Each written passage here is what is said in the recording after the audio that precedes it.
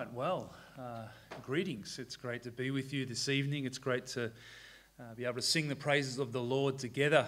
And greetings to you from everyone at Village Church. Both Nelson and I were talking before about how it is that we've both spent some time this morning preaching our hearts out. And I'm not used to speaking on a Sunday night, so I'm kind of here in body and I'm sort of melting on the inside. So I appreciate your prayers. Nelson's a strong man and he managed to do both. So we are here by the Lord's grace, aren't we not? And this evening I want to look at Psalm 34, a psalm which has always encouraged me. I'm sure you are familiar with it. I want to read that with you first and foremost and then seek the Lord in prayer. So if you will, turn with me to Psalm 34 and we'll read this together. Psalm 34, a psalm of David. Verse 1 says this: I will bless the Lord at all times. His praise shall continually be in my mouth. My soul makes its boast in the Lord. Let the humble hear and be glad. O magnify the Lord with me, and let us exalt his name together. I sought the Lord, and he answered me, and delivered me from all my fears. Those who look to him are radiant, and their faces shall never be ashamed. This poor man cried, and the Lord heard him, and saved him out of all his troubles. The angel of the Lord encamps round those who fear him, and delivers them. O taste and see that the Lord is good. Blessed is the man who takes refuge in him. O fear the Lord, you his saints, for those who fear him have no lack. The young lions suffer want and hunger, but those who seek the Lord lack no good thing. Come, O children, listen to me. I will teach you the fear of the Lord. What man is there who desires life and loves many days that he may see good? Keep your tongue from evil and your lips from speaking deceit. Turn away from evil and do good. Seek peace and pursue it. The eyes of the Lord are toward the righteous, and his ears towards their cry. The face of the Lord is against those who do evil, to cut off the memory of them from the earth. When the righteous cry for help, the Lord hears and delivers them out of all their troubles. The Lord is near to the brokenhearted and saves the crushed in spirit. Many are the afflictions of the righteous, but the Lord delivers him out of them all. He keeps all his bones, not one of them is broken. Affliction will slay the wicked, and those who hate the righteous will be condemned. The Lord redeems the life of his servants. None of those who take refuge in him will be condemned. Let's pray. Our Lord and our God, we want to thank you for this opportunity to meet together as your people, as a people who have been washed, cleansed, sanctified, and reconciled to you, Father, by the life, death, and resurrection of your Son. We want to thank you for that saving work of Christ on the cross. And Father God, as we spend time together this evening considering your word, we want to pray and ask that you, by your Holy Spirit, would bring to our souls much encouragement.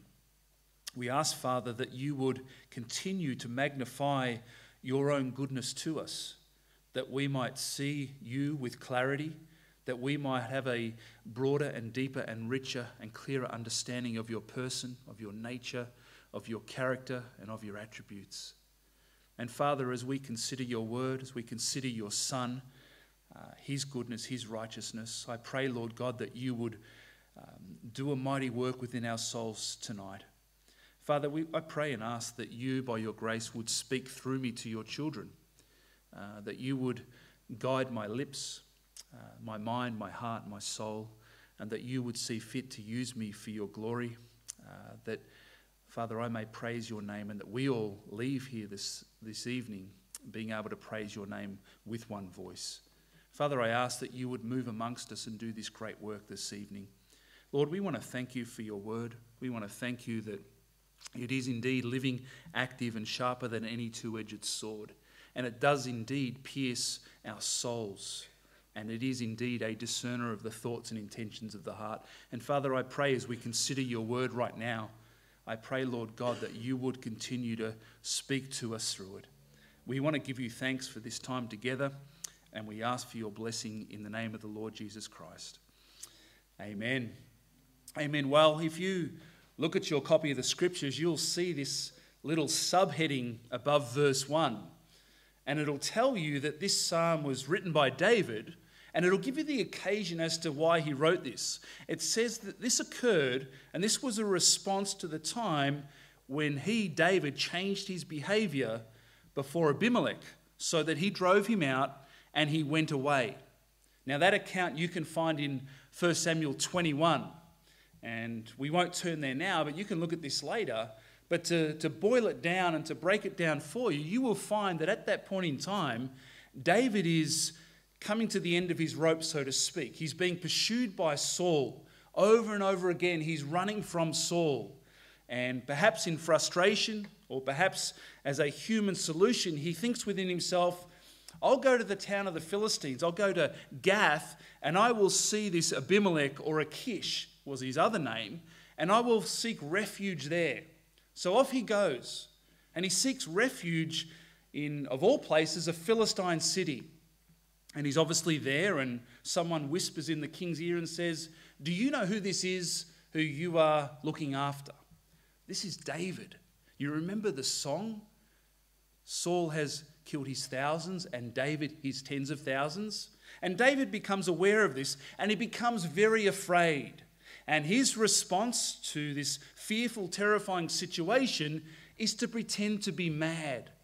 And it says there in the passage in Samuel that he lets spittle run down his beard, an offensive thing to do in the presence of a Middle Eastern person back then. And Achish thinks he's mad, and he drives him out. And that is the context of this psalm.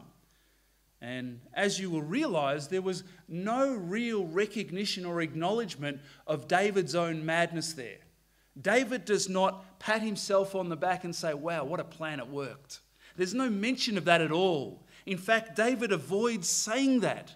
There is no mention of David's faithlessness in this situation. There is nothing at all. It is all about the Lord. Charles Spurgeon actually comments on this, and he says this: David played the fool with singular dexterity, but he was not so real a fool as to sing of his own exploits of folly. End quote. And it's true. David realizes that his own human ingenuity or cunning did not get him out of that fix that he found himself in. It was God, and it was God alone. As a response to that, he is overwhelmed with the fact that God is good and that God always hears the cry of his people. And that is what this wonderful psalm is about. It is a wonderful response of David, who is delivered by his great God in the midst of his adversity. And that seems to be a common trait for David, does it not? It almost seems as though every psalm you read is David responding to the goodness of God. It is David suffering or finding himself in some adverse situation, and God delivers, and God hears, and God brings peace, and God is David's contentment. Over and over again, that is the pattern that we see. David knows this all too well. And I think for us, the same is true in life, is it not? We learn in theory, and we read the scriptures, and we know that God is a deliverer. We know that God hears us, and he delights to hear the prayers of his children. And we know that when we cry out, he will be there to rescue and deliver. Yet those truths that we learn in theory really only ever mean a great deal to us when we go through the fires of testing. Isn't that right? When we go through adversity, they seem to come to life and they grab hold of our hearts. And then the response isn't just an intellectual assent to what we've just learnt. It's a response of love and praise, adoration and worship to God. That's just how things work. Really, we could say it this way, that it isn't till our faith is tried and tested that the person of God and his great work become extremely dear to our hearts. It's kind of like the anchor in the boat, that thing that sits up the front. It doesn't become precious and valuable until the storm hits, right? Otherwise, it's kind of in the way and a heavy weight to bear. But when that storm hits, it is valuable. Jonathan Edwards kind of said it this way: there would be no manifestation of God's grace or true goodness if there was no sin to be pardoned, no misery to be saved from, end quote. He's pointing out that obvious fact that we truly treasure the grace of God and the goodness of God when our sins overwhelm us, when our circumstances press heavy upon us. But here in the narrative from 1 Samuel, David is in a terrifying situation. David finds himself in a life-threatening situation, we could say. His response and his reaction is to use human means to get out of it. But ultimately, he comes out of this situation realizing that God has delivered him. His response, well, it's a response of praise. Now, I preached this sermon, I think it was a year or so ago, and I remember the circumstances that I found myself in when I was preaching this, and this psalm ministered to my soul like nothing else.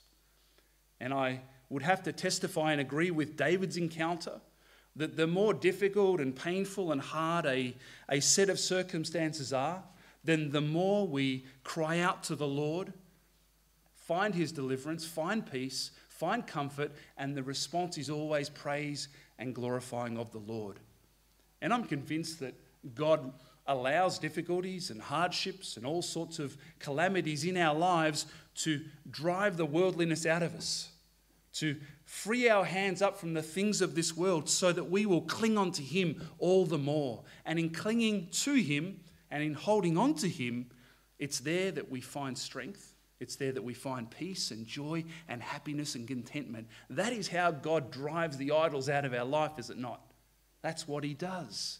He wrings the worldliness and the flesh and the sin out of us through hardships, and he replaces it with himself.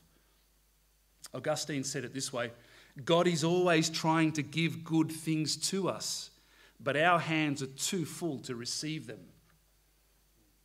It's a truism, isn't it? God is always trying to give good things to us, but our hands are too full to receive them.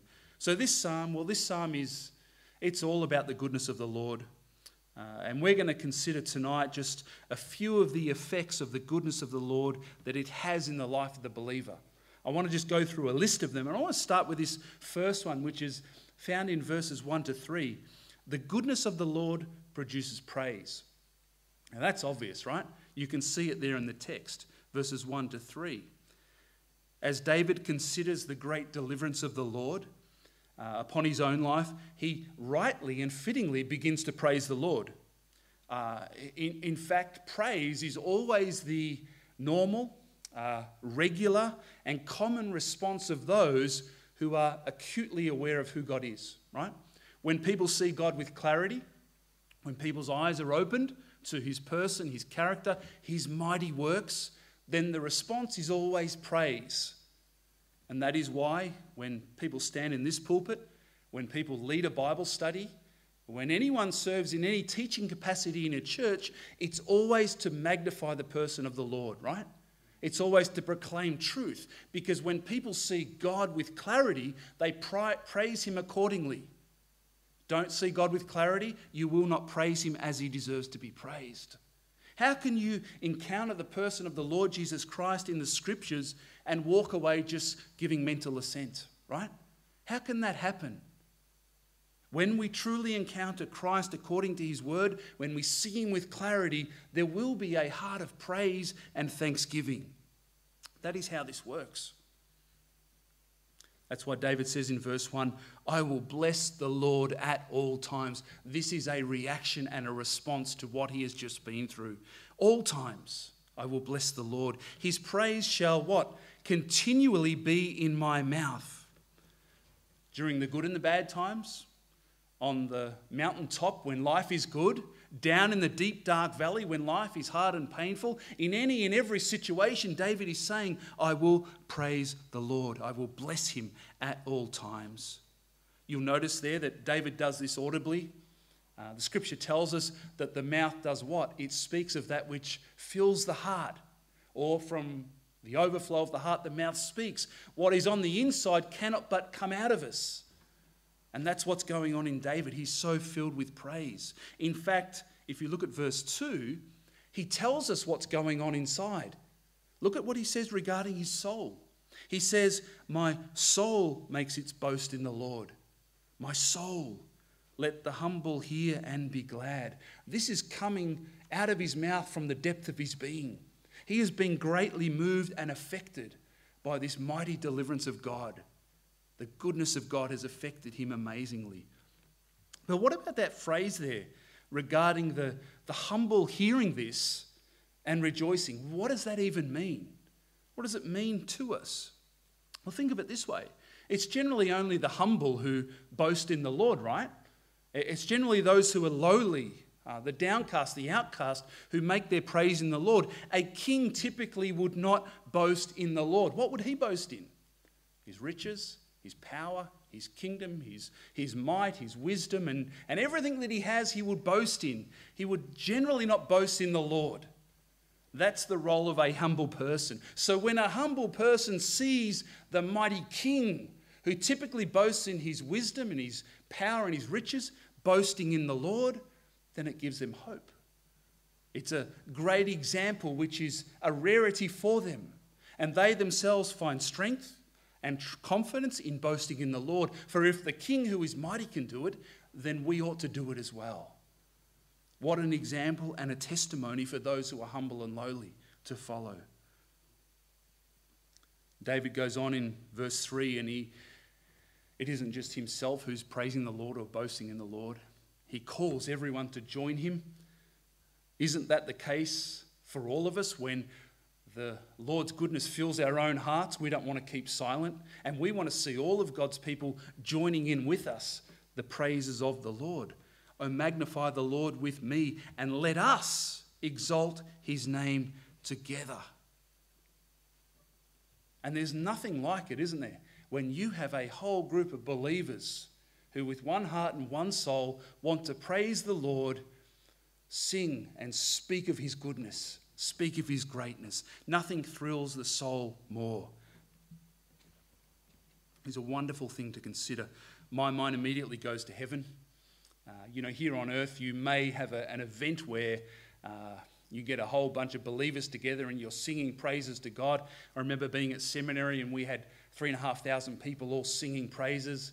You can see the T4G conferences and different things like that where 10,000 believers all sing great hymns of the faith and so forth. And it puts goosebumps all over your body. It's amazing. But heaven is the place where all of the believers who have gone to be with the Lord are present. The heavenly host, the angels are all there, and they are all seeing God with absolute clarity. They are seeing God with absolute clarity, with precise understanding. There's no error, there's no confusion. They see him for who he is. Now, if that is the situation that's going on in heaven, and we believe it is, then what would be the response of those in heaven? Would it be a folding of the arms and la, la, la, la? Or would there be joyful praising from the depth of their soul? Turn to Revelation chapter 4. I'll show you what goes on in heaven when believers and angels see their God with clarity. And this will be us one day, obviously. Revelation chapter 4, verses 8 to 11. The response from all of heaven to the person and the majesty of God. Holy, holy, holy is the Lord God Almighty, who was and is to come. And whenever the living creatures give glory and honour and thanks to him who is seated on the throne, who lives forever and ever, the 24 elders fall down before him who is seated on the throne and worship him who lives forever and ever. They cast their crowns before the throne, saying, Worthy are you, O Lord and God, our Lord and God, to receive glory and honour and power. For you created all things, and by your will they existed and were created. You see, praise is the reward of those who know God. And that is the natural response to the goodness of God. We praise him for who he is. But there's another effect that the goodness of the Lord has in the life of the believer, and is found in verses 4 to 7. And that is this, that the goodness of the Lord is boldly declared. What do I mean by that? Well, those who have experienced the goodness of the Lord, those who have tasted that the Lord is indeed good, cannot but help give testimony to the Lord's goodness. We heard it just tonight with Fred sharing with us. I think that on the one hand, praise is an automatic response, but the other side of the coin is a verbal testimony to God's goodness. How can you be silent when God has liberated you from the depths of sin? How can you be silent when God has come to your aid and rescued you from the pit of despair? It's impossible. It's impossible. Absolutely impossible. That person, and you know who they are, and each church has a handful, and Lord willing, we're all going to become like that. That person who you just can't keep quiet. They're always filled with the praise of the Lord, the goodness of the Lord. They're always talking about how the Lord during the week has invaded their life, filled their hearts, opened their mind to his word, and brought joy to their soul. That's what happens when we experience the goodness of the Lord. Look at verse 4. I sought the Lord, and he answered me and delivered me from all my fears, and they were very real fears. He says, by way of a summary statement almost, those who look to him are radiant, and their faces shall never be ashamed. This poor man cried, and the Lord heard him and saved him out of all of his troubles. That's a memory verse I have etched into my brain. This poor man cried, and the Lord heard him and saved him out of all his troubles. To many in ancient cultures, the poor were what? They were treated with disdain, with contempt. It would be highly unlikely that a king would even give a poor person the time of day. Some cultures saw the poor as being cursed of God, kind of like a karma thing where they were in the situation they were in because it was their own wrongdoing for some reason or another.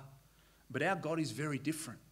Our God is good, our God is kind, and the scripture tells us that the Lord hears their cry.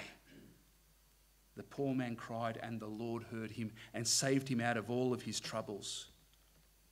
We think of Israel in Egypt, the people of God, slaves in Egypt for some 400 years. God came to their aid. Why? Because they cried out to him with one voice, and he heard them and he delivered them. The scripture tells us that, well, Jesus tells us in the Sermon on the Mount that those who are poor in spirit are what? Blessed. Why are they blessed?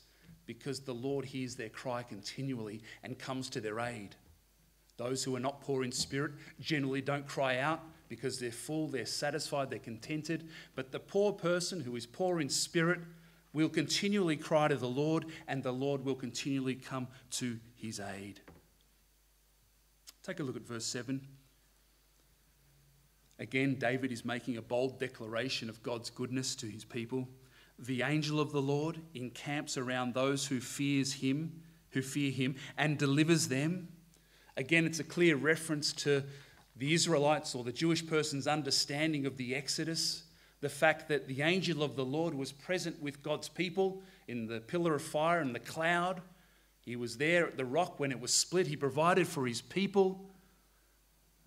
He was there in the burning bush when he spoke to Moses in Exodus chapter 3.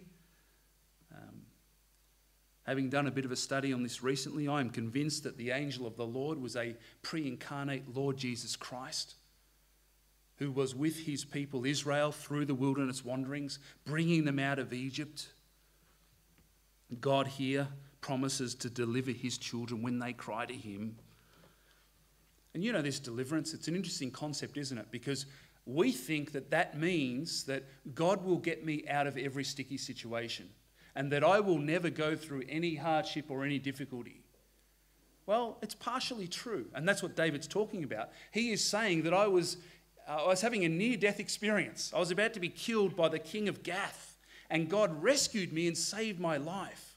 But there is also another kind of deliverance, and that is this, that God gives us the grace and the strength to stand firm through the trial, where we might suffer, where we might experience ill health, persecution, poverty of some kind.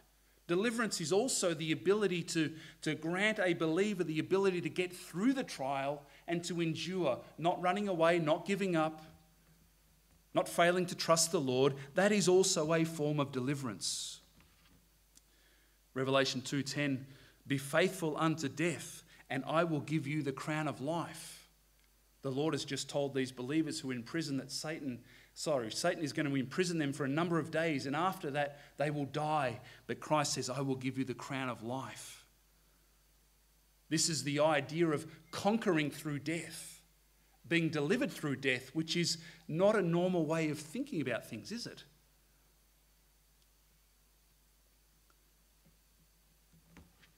So that's what it means to be delivered, to have the Lord hear your prayer.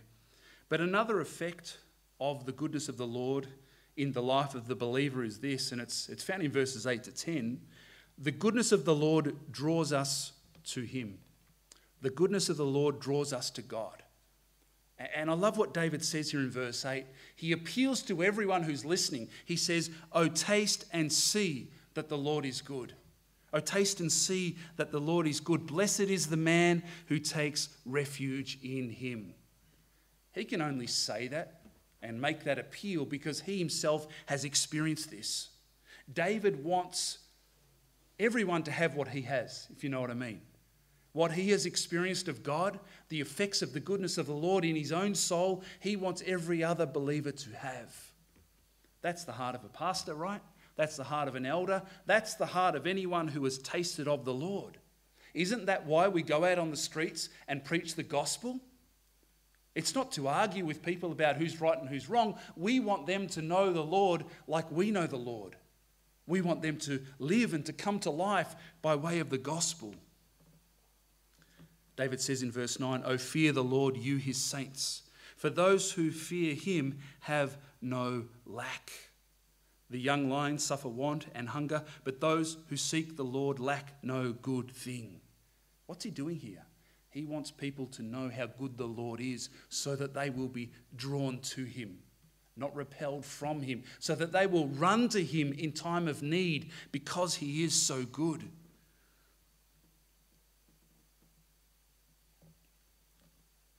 You'll notice that there are some conditional commands here in the passage.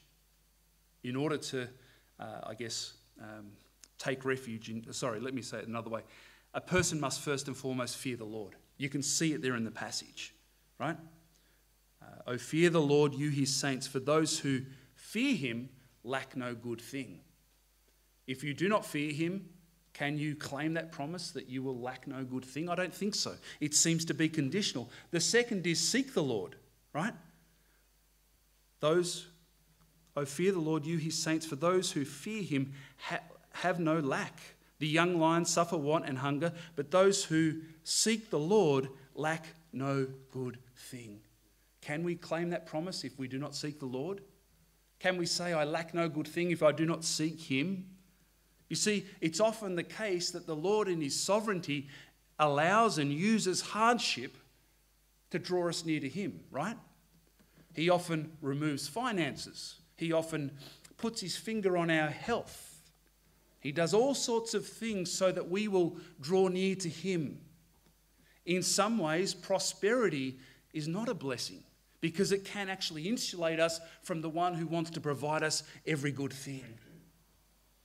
I think there are very few people who can run with a full cup of prosperity, if we could say it that way. I know I can't, and I know that when the Lord brings me low, when he removes things from my life, it's then that I latch hold of him with everything I have, with every fibre in my body. If I was prosperous, if I lacked nothing material, I'd probably forget him. I'd probably wander. I probably would not seek him as I ought. Of necessity, the Lord removes from our lives those things which we, in our faithlessness, seek and think will help us. George Mueller said it this way: "Faith begins where man's power ends." The Lord is in the business of bringing us to a weakened state so that we will begin to trust him. So the Lord does all of these things in his goodness to draw us to himself. That is what the goodness of the Lord does. Another effect of the goodness of the Lord in the life of the believer is this, verses 11 to 14. The goodness of the Lord turns us from sin. Right? The goodness of the Lord turns us from sin. On the one hand, we turn to God, fearing him alone. Then we experience his goodness. But on the other hand, we're also called to turn away from sin to righteousness. Right? That's what we're called to do. Look at verse 11. David says, "Come, O children, listen to me. I will teach you the fear of the Lord. What man is there who desires life and loves many days that he may see good?" That was a rhetorical question, obviously. Here's the answer, verse 13. "Keep your tongue from evil and your lips from speaking deceit. Turn away from evil and do good. Seek peace and pursue it." That's David's response of living a godly life and how it is that the goodness of the Lord, experiencing the goodness of the Lord, turns one away from evil. If you will, turn with me to 1 Peter chapter 3.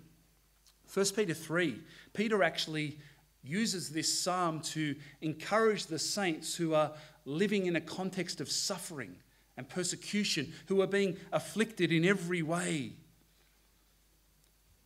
And there is something very special here in the way that Peter uses this passage.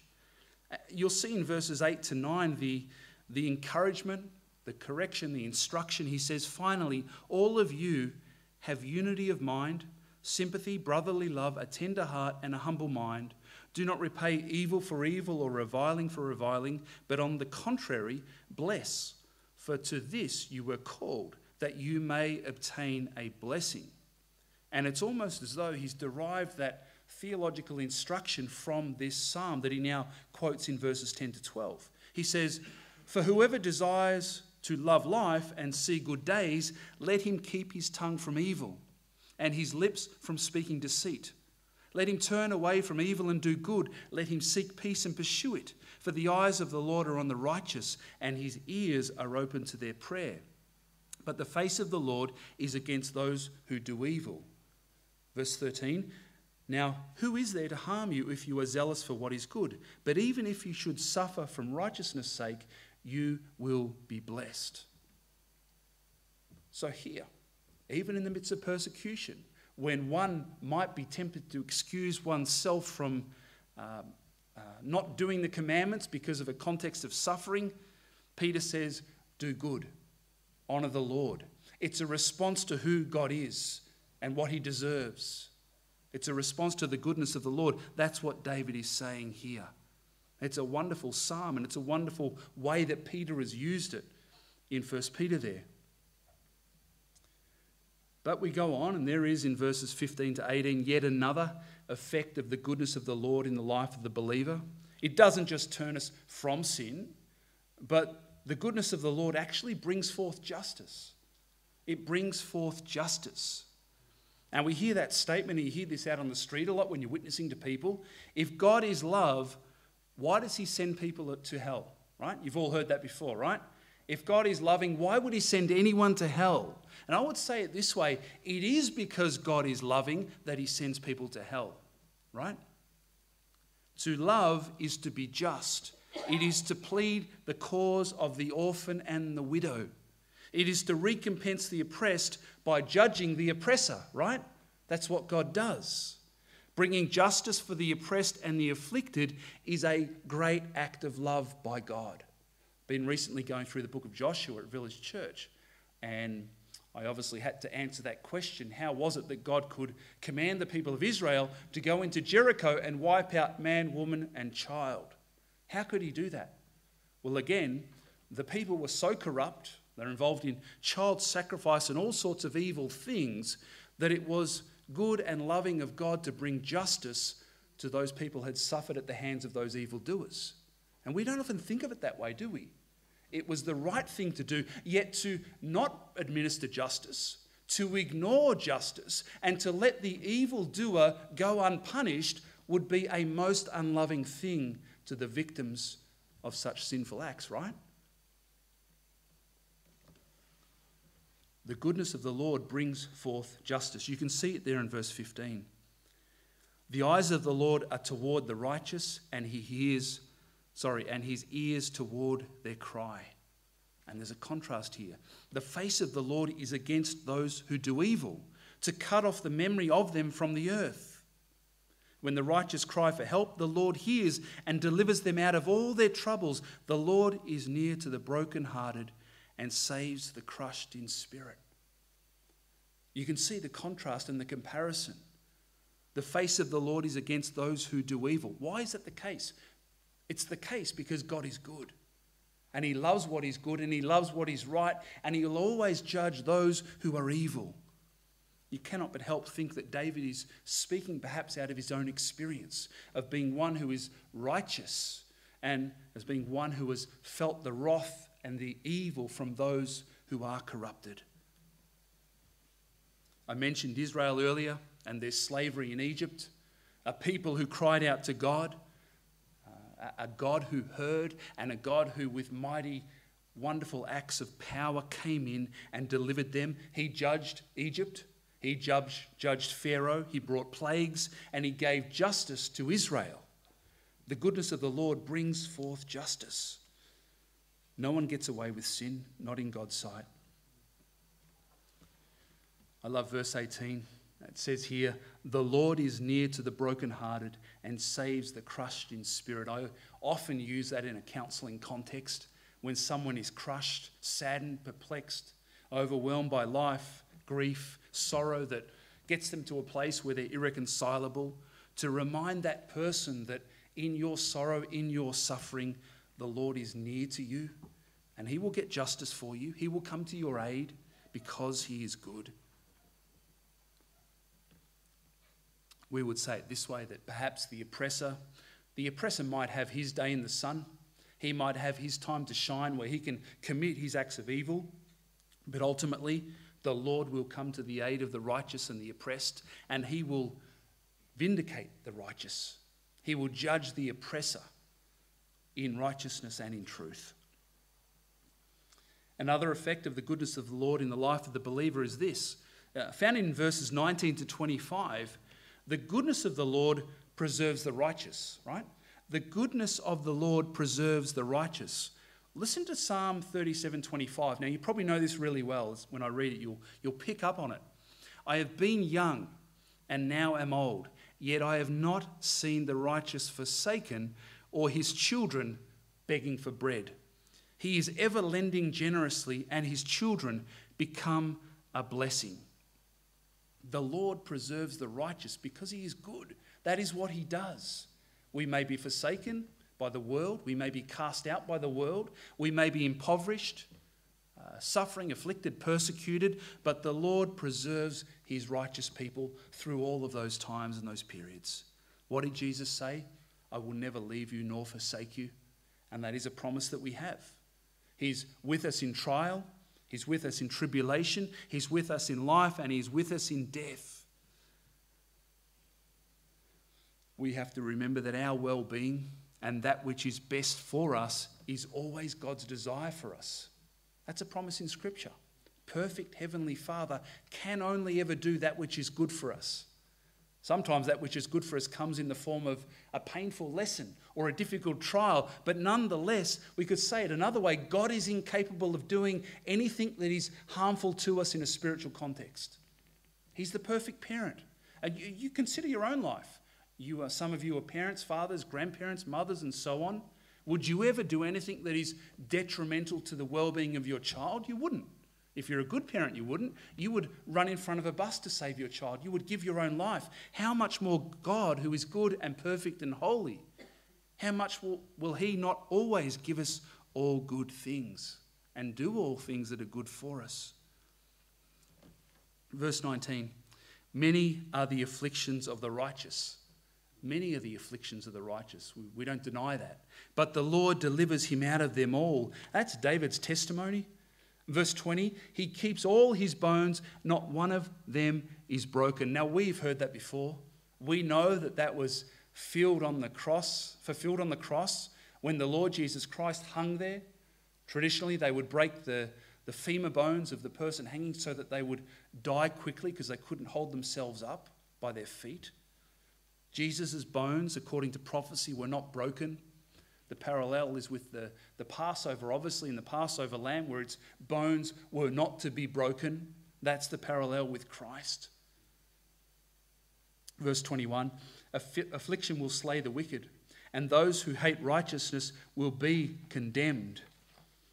The Lord redeems the life of his servants. None of those who take refuge in him will be condemned. You can see the contrast. You can see the parallels that David is bringing out here. The wicked, the corrupt, they will be destroyed. They will be cast down. The Lord will judge them. But as for the righteous, they will be lifted up. They will be redeemed. Anyone who takes refuge in him will never ever be condemned. David is wanting the people who he's writing to be encouraged, to remember these truths, so that when they go through the adversity, when they find themselves in a place where they need to be comforted, protected, sheltered, they will run to the Lord their God. David is bearing testimony to this.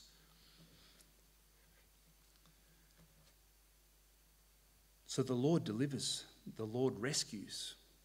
And we could say it this way as believers, that the Lord can, kind of like Daniel and his three companions, who on a few occasions essentially said that the Lord will deliver us, and if we should die, then we don't care.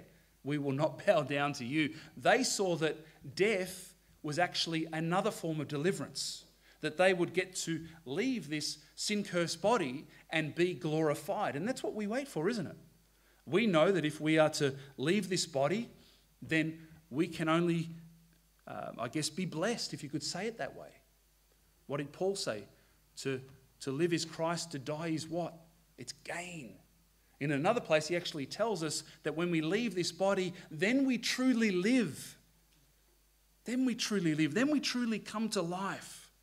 So for the Christian, for you and I, crossing that final finish line, finishing the great race, is victory. It's where we receive the crown of life. It's where we meet our Lord.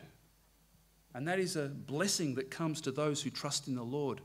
So I pray that as we've considered these truths regarding the goodness of the Lord, the kindness of our God, the promises that we are to remember, lay hold of, the realities that should be present in our life, that we would respond like David, that we would see and understand that the goodness of the Lord is a truth to be held onto, a truth to be treasured. And you will find in your own life, when you focus on the goodness of the Lord, who he is, what he does, what he has done, when you take a moment to examine your life and to look back from the day that you turn to the Lord, and perhaps even the times before you turn to the Lord, you will see his hand in every aspect of your life. And you will only ever say that the Lord is good. And though I've come through troubled waters, though I've come through the valley, the Lord has been with me. He's been my rock, my fortress, my provider, and he is good, and he will always be good. So this psalm, well, to me, I believe the Lord ministered to me through it many years ago in a difficult time, a difficult place. I pray that as you've gone through this with me this evening, that you too would be encouraged. I pray that you would find the same joy and peace that King David found in the Lord his God. And I just thank you for being able to share this with you, and I pray that it will indeed encourage your hearts. Let's pray. Father God, we want to thank you for this opportunity to open your word. Father, we thank you for the rich treasury that we have in your word, where we can hear the beautiful and wonderful testimony of a man like King David, a man whose heart was one which was after your own, and be moved and be encouraged. I pray, Lord God, that you would continue to mature us and grow us, that we, in our love for you, would be just like King David, that we would be filled with praise, that we would be filled with thanksgiving. And Father, as we come face to face with your goodness, and we see it every day and every week and every month and every year, I pray that you would cause this to translate into our lives hearts and wills which are submissive to your own, where we respond by wanting to take up our cross daily, to deny ourselves and to follow you. Lord God, I pray that you would help us to give ourselves fully to your cause, I pray, Lord God, that you would help us to realise that we have been bought with the precious blood of Christ, that our lives are indeed not our own. And Father, as we come face to face with your goodness in saving us, your goodness in providing for us, I pray, Lord God, that we would continue to surrender the reign and rule of our life over to you, that you would be our Lord, that you would be our master, that we would not move to the left or to the right without first seeking your face and wanting to know your will regarding it. We want to give you thanks, and we pray, Lord God, that you'll continue to encourage us, continue to strengthen us. In the name of the Lord Jesus Christ, we pray all of these things. Amen.